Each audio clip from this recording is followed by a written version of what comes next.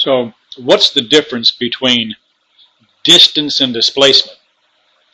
Well, it's like this. If we assume that on our paper, north is towards the top of the paper, south is towards the bottom of the paper, west is towards the left, east is going to be towards the right. Let's suppose that we start at point X and walk or run a distance to point Y, and that distance is going to be 100 meters. Well, in this case, the distance that you walked was 100 meters. The displacement, your displacement, is 100 meters east. The difference between distance and displacement. Distance is the length of the path that you travel. Displacement is the distance and direction between the starting point and the ending point. And you notice displacement has a distance and a direction. That means that distance is what's referred to as a scalar quantity. It only has a measurement. It only has a quantity. It doesn't have a direction. But displacement is referred to as a vector quantity. It has a direction, unlike distance.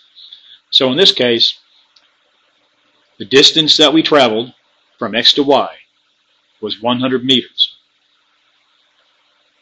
Yet the displacement was 100 meters east.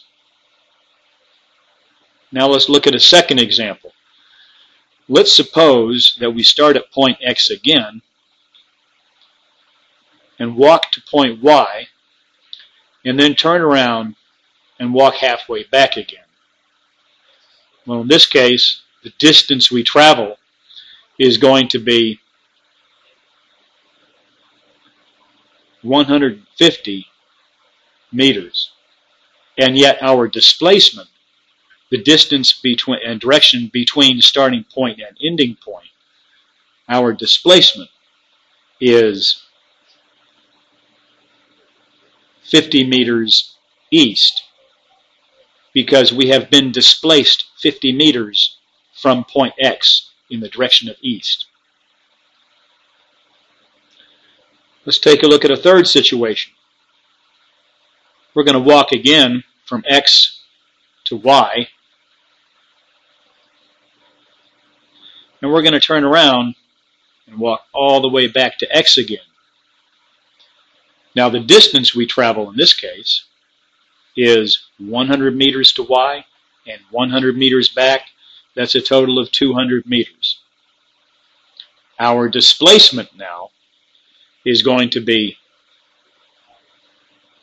0 meters, simply because we are no longer displaced from that starting point, X. Remember that displacement is the total distance and direction between the starting point and the ending point. And our ending point now is back at X again. So really we're saying we have not been displaced. We did travel a distance, 200 meters.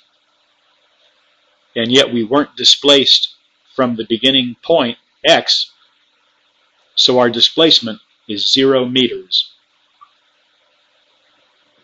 And that is the difference between distance and displacement.